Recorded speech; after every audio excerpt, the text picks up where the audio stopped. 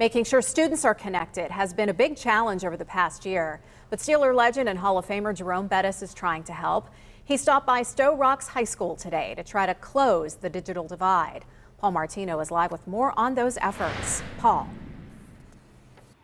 You know, Kim, the pandemic put a spotlight on a serious problem for many children in underserved communities. They have no computers or access to the internet.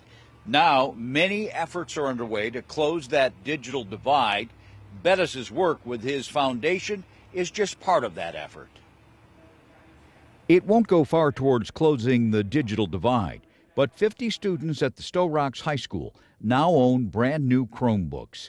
It's just a small part of the need in underserved communities.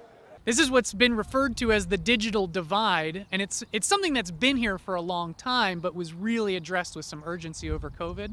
Josh Whiteside heads an organization that assists low-income school districts in southwest Pennsylvania. He says the digital divide in those districts is hard to believe. In COVID, we knew that as many as 50% of students throughout our partner schools, and that's 55,000 students, those students did not have adequate devices or internet access at home.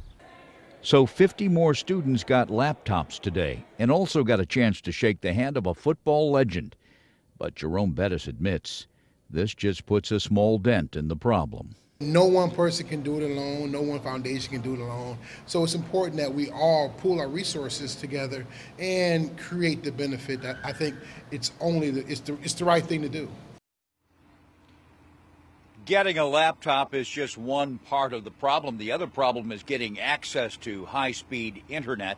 That's an issue that's being handled by many local communities and internet providers. Reporting live from McKees Rocks, Paul Martino, KDKA News.